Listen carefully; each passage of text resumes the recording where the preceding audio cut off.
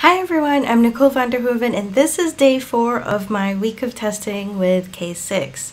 Now in the previous video I had figured out how to get started with K6, the open source load testing tool, and how to run my first load test on it locally just on my machine. So the next thing that I want to do is actually be able to take those results and see them on the K6 cloud version.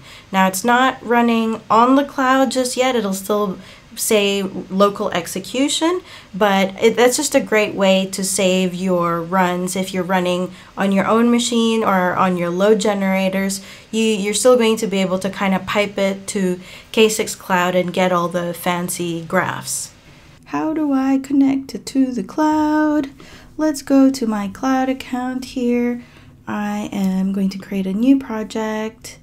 I'll say this is K6 OSS, flip the coin, create project, skip. Okay, I'm gonna start testing. Wait, what did they say? Stream results or trigger cloud test runs for this project. Oh, I can specify the project ID and test name. So I'm just going to copy this whole thing and put it here. And then I'm going to use this project ID and the same name.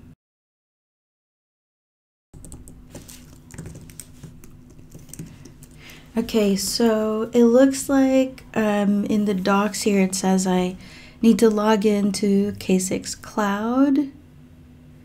So I need some sort of token. So I'm going to click that. Of course, I'm going to change this token, so don't even bother trying to use this after this video is public. So, what did it say again? K6 login cloud token. All right. Easy enough. K6 login cloud token. I'm going to paste that. Did that work? So now when I run the test, I have to do out cloud. Okay, cool. Let's try it. So now duration 60 seconds out cloud. Now it should generate some sort of, oh, here's the output. That's kind of cool, huh? So let me go to that. Ooh, okay, that's pretty cool. So what I'm doing here is I just started a test. It's just one virtual user because I'm just testing. And I have, I think this is going to run for 1 minute. And now I'm putting the results out on the cloud, because it's just way better for sharing results. Oh, there they are. So now I can click on each one of these and then, analyze the response times and stuff. So even when you choose to run your load tests on your own infrastructure, you can always pipe those results to K6 Cloud. The advantage of that is that it's a lot easier to share. It's hard to, send your manager the login details to a jump box that then goes onto a load generator. Instead, you could just send this one dashboard, and it's just a great way to communicate the results. So the next thing I want to do is recreate a very specific load profile that I have in mind. A very common one is the stepped load profile, where usually the goal is to try and figure out how the application responds to differing levels of users.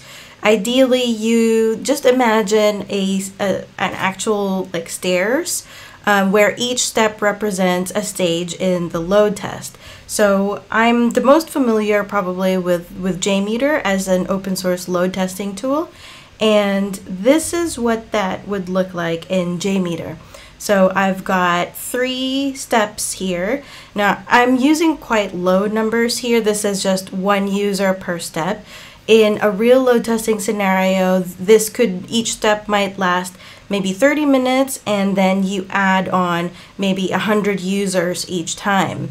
The idea is to add in the users and then hold that as a steady state for a certain amount of time so that you get a chance to see how the application responds to it. And then at the end of the test, at the very top, you're going to be able to see a graph that kind of hopefully corresponds to these changes in user level. So maybe the application can handle 900 but not 1,000 users, for instance. So in JMeter, I would use a plugin for this. It's called Ultimate Thread Group, and I won't take you into exactly how to do it, but you just add rows essentially, and you can set at each step of the way how many users to add and when exactly to start. Now, K6 doesn't have a user interface, at least the actual open source tool doesn't, even though the SaaS platform K6 Cloud does. But if you want to recreate this, I think I've found a way to do it. So I found this in the K6 docs. They're called scenarios. And each scenario has something called an executor. And there are different kinds of executors depending on what you wanted to do. So I think that what we need is this constant-vus one. So I'm going to go ahead and go into that. And I'm basically just going to copy this and put it right into my script. So that was in the options section. So I already had this part here, so I'm just going to add that.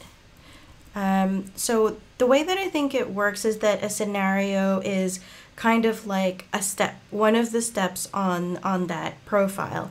So I'm going to change this to step 01, start with one user. And then, oops, I can't use that, all right. And then I'm going to, I believe that one of the standard options for scenarios is the start time. Okay, so for the first step, I'm not going to use that because I just wanted to start, well, it's only just one user, so that can just start. And for this kind of test, you would normally have this for an hour or more, depending on how many stages, how many steps you have. But I'm kind of doing like a reduced load test just to see if I can set it up that way. So I'm going to do 15 minutes. Now this is the first step. I'm going to see, and then I'm going to add a second one. And this is, instead of starting with one user, I'm going to put add one user. Now for this one, let's go back to that step. So we've already, this was the first one that I already did. Now for the second kind of scenario here, for the second stage, I will want to wait a certain amount of time before it even begins. So I'm going to say I want each of these steps to last 3 minutes. So I want the second stage to have a start time. Wait, I think, let me just double check that it was, yeah, start time and then 10s. Okay. So start time, and I'm gonna say 3 minutes. Okay, so I wanted to start with 3 minutes, but then I have to change the duration. See, it's kind of the same way in JMeter, except that it's in seconds, see, and it kind of changes with each step.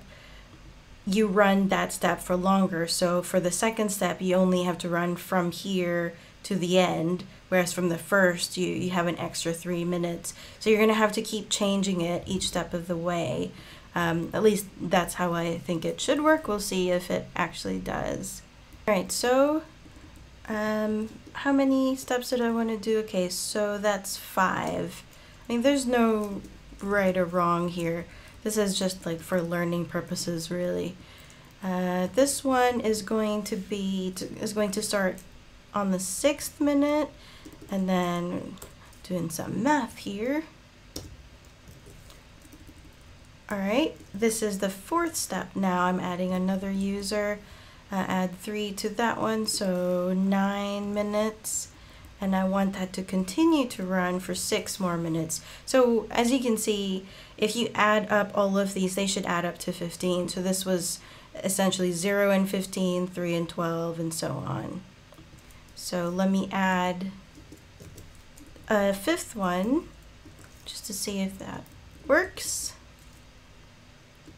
So that will be 12, and for the last one, I just needed to run 3 minutes. So this is not adding on to the previous steps. So this is, each scenario is kind of independent. All right, so I'm going to save this, and I'm just going to run it locally just to see if that works. This is called script.js. Oh, okay, so that's new. Okay, so that looks like it worked. So we've got the 5, I just call them steps here.